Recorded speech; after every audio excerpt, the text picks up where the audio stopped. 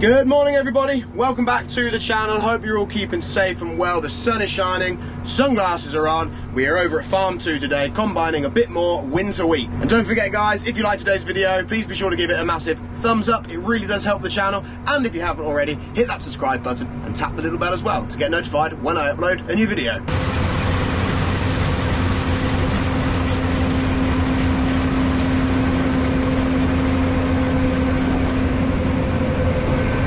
So as you can see, I'm in the John Deere. I'm on carton juices this morning.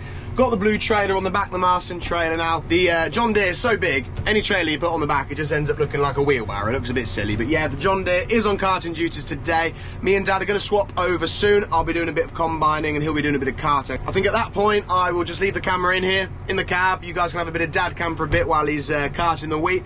Just leave the camera running and we'll see what happens.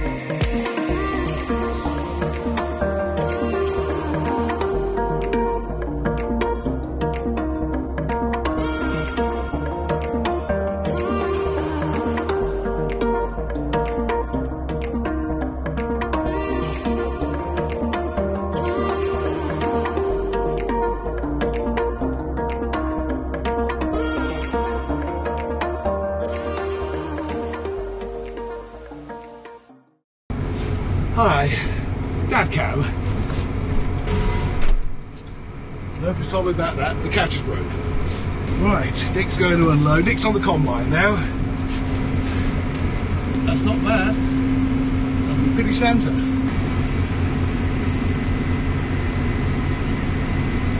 I don't think you can see Nick's got that spot on. He's just closed the throttle down now. Right, let's get this one in.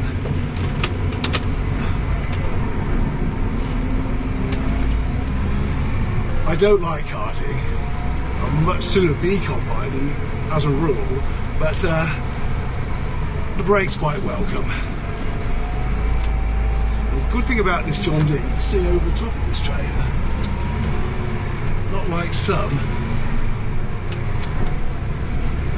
Find out where he's been putting it. You can't see, but Ray's repairing the road. Feel these bumps. It's what's doing here. Right, so we get it back to there. Oh, it's a funny thing. These barns, they seem big when you're standing in them, but when you're in a tractor, the barn becomes very small.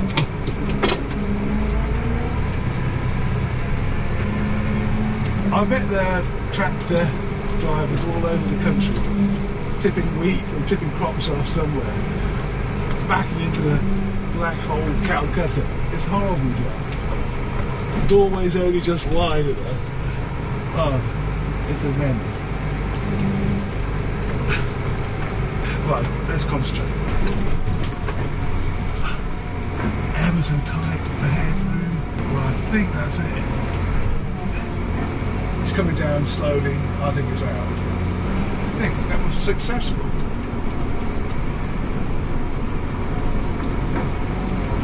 Right, let's go back and see if we can find Nick. Probably see in a minute, or probably seen earlier on, we're actually rowing up straw now. Wills is going to have the straw over here. There's not a very big tank on that 760. 770 had a bigger tank. I wish we'd got a bigger tank. No matter what size of tank you have, you always want the next size up. It's all header, no tank, that combine. I'll have to concentrate. I'm just going by a little, I'll stop here if you can see it. It's a little oak tree I'm going by there. That was self-set oak. And it was really in the way. But we've sort of gone round it a bit. We're obviously going to leave it now. All header and no tank. I know a lot of Nick's viewers will wonder why we're chopping this straw, but we do bale a certain amount. We do like, we have a rotation going around, and every other year we'll definitely chop it. We want to put something back into the ground. And just around here there's not that big a market for straw. If we were probably in a more livestock area, then maybe we'd bale it all. It's going to definitely tell me after this I'm doing it all wrong. Because if I do it badly enough, he won't let me cart anymore and I can get back to the combine. I'll make a really bad job of it. I'll leave it a bit skew whiff too. That'll really annoy it. What's the point in getting old if you don't know all the tricks? It's light now, so it's actually 3/4 full. People say, why doesn't that combine or all combines have a proper, almost like a fuel gauge? And I don't know why they haven't got that worked out yet. That one's either 3/4 full or fully full when the light or buzzer comes on. Right. Hard work carting in. Let's get back to that combine. Actually, Nick's a good combine driver. Has he got his launch chip?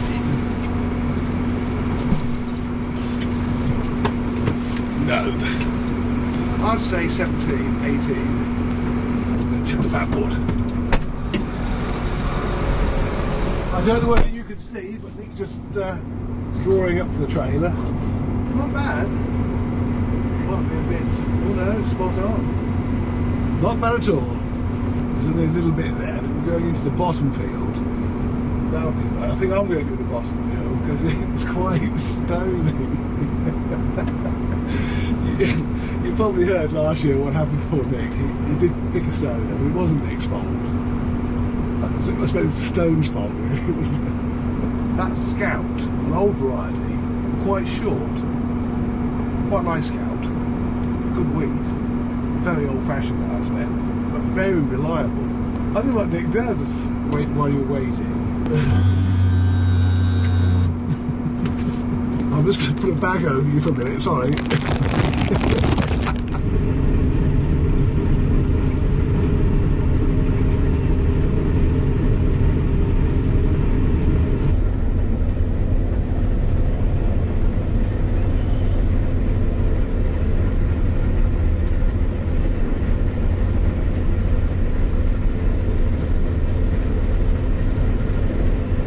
The original plan was to cart all this wheat back to the home farm, but it didn't quite work out this time. The main reason being the tipping sheds back at home are full, so there's actually no space to tip. We've still got to sort out the wheat that we've combined at home so far. That all needs sorting out, so there's no space to tip there. Plus the home farm's about 5 miles away from farm 2, so it'd be a 10-mile round trip with the tractor and trailer, so it would probably take 3 tractors to keep up with the combine. My cousin Will did offer to help, so We could have had 3 tractors going, but as it turns out, he's busy with other stuff, and yeah, like I said, there's no space to tip the grain anyway. So, making use of the sheds that are here, you know, so plan B, it's always good to have a plan B. It just means we've got to shift it all back to home at some point, but yeah, we've got some sheds here, so it's not the end of the world. Plus we've got the drying floors, the sheds here, we've got a fan and drying floors, so we can get some air blowing through the wheat if we need to.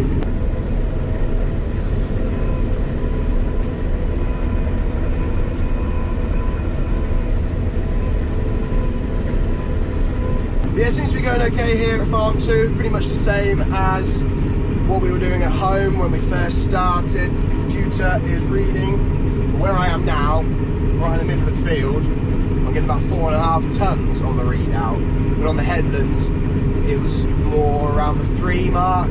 So I think it's fair to say on average across the board we're hitting just over 3 tonne an acre.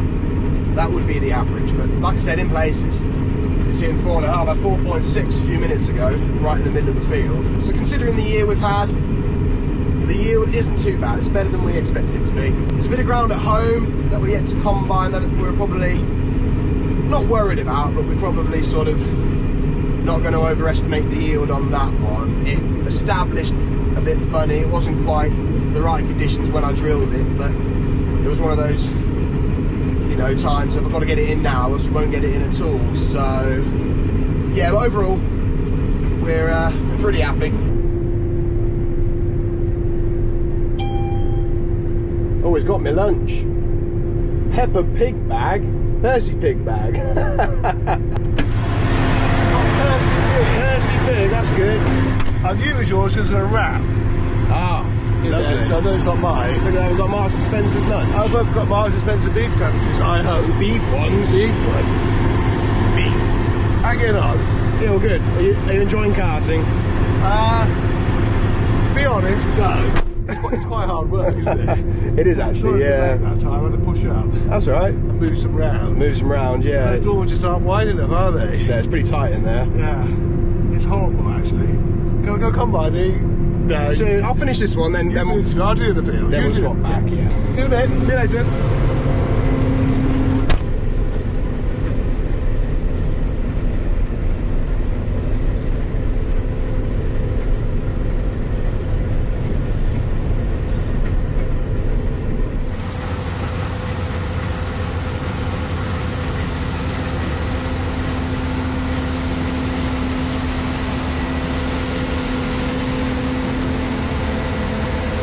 Right, back on carting duties now. Unfortunately, it's starting to spit with rain.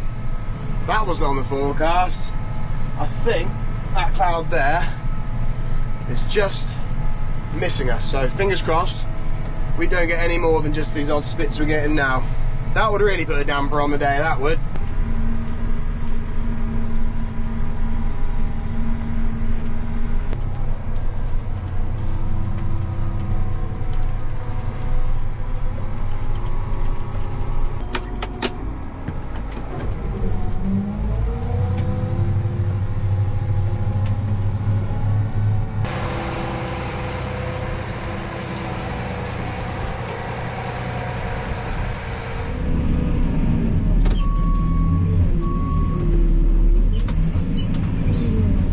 Just shifting some wheat over from that side to this side.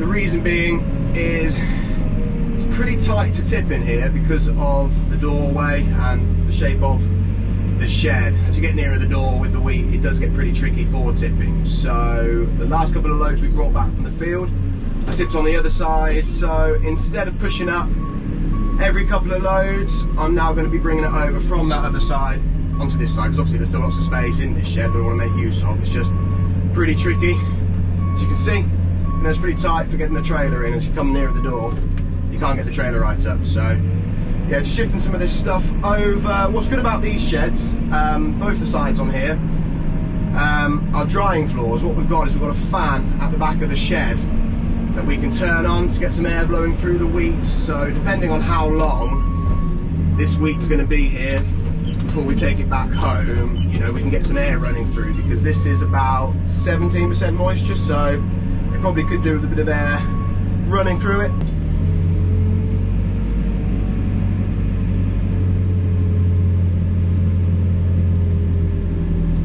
You're right. Yeah, yeah. You coming up, are you? Awesome. Okay, yeah. Yeah, alright, I'll see you in a bit then. Yeah, see you later. Alright, I've got my missus coming up. She's going to come and have a ride with me in the John Deere.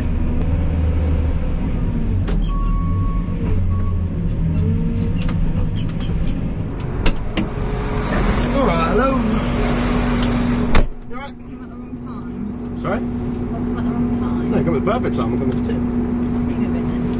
Oh, it's moving field. We're on to the next field now. It's only a small load. Because it's the last little bit from that other field.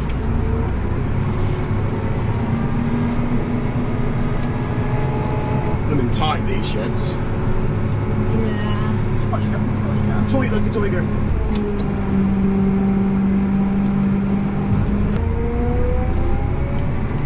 So we've done that one, and now we're in that one. Yeah. Rode up the straw ready for Will. I don't know when he's going to come and bale it. See what I mean with my hat like this? Like the cool kid. Yeah. Cool cat. Handsome. Oh. She thinks I'm handsome. Right. Let's roll. Dad'll be 67 tomorrow. So, yeah, if you want to wish Dad a happy birthday for tomorrow, which actually might be the day you're watching this video, so if you are watching this video on Sunday, if it's up on Sunday, it's actually Dad's birthday. So wish him happy birthday. He won't like me now because I said his age. 47, he's 47. Thank you. Can you manage? I'm not coming in, I won't get out. You can see there's a bit of green in it. Yeah. That's what's come off the headland. A lot of people spray it off, you see. That sorts out any of the green bits. But this field is going into a stewardship scheme, and as part of the rules we're not allowed to apply pre-harvest herbicide, sorry. Alright, moisture test. Yeah, we're about the same, about 17. 17%. About what I thought.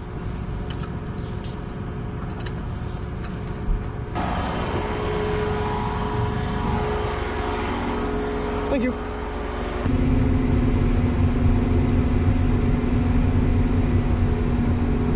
Let's go. Driving. Right, remember you tap that one out to go up again, so you can knock it up 1 or 2. That'll do you. Oh, baby hair, you little... Deliver it. Yeah, you won't get it. They're quick. That's it. Ooh. That's good. Bloody Nora's. So not too tight. That's it. Keep going. See what I mean? No, sorry, keep going, keep going. You're going to brush the hedge, but that's only... You see what I mean? The trailer's not going to follow the exact pattern of the tractor. Why do you trust me with this? You're fine. You see why you've got to take a wide turn? So yeah, turn to the yard when you get a bit further forward. Stop. That'll do, yeah. Right, so flip that down. That's it, you're neutral now. What have you done to the seat? I've got to go back up.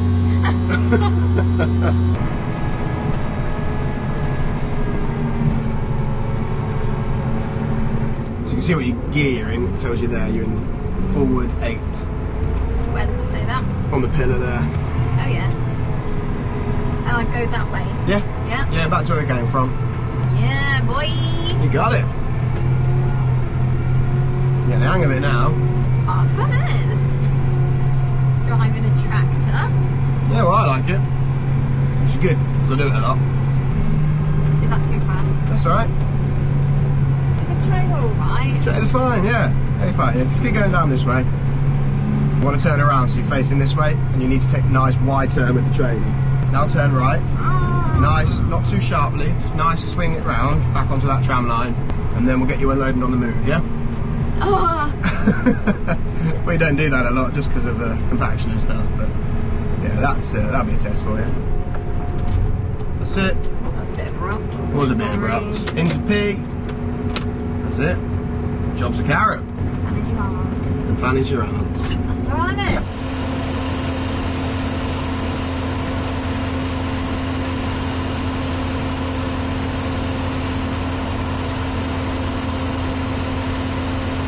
Right, he wants one on the move then.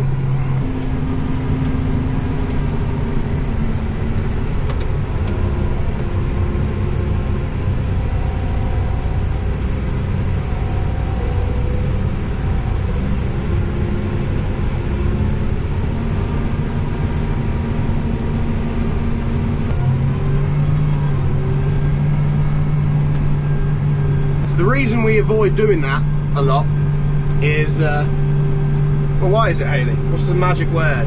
What's that? She wasn't even listening. The magic word, Hayley, to why we don't do that all the time. Compaction. Compaction! Right, the battery is going to run out, so we'll leave the video here today, guys. As always, if you like the video, give it A thumbs up. thumbs up. Thanks for watching, guys. See you later.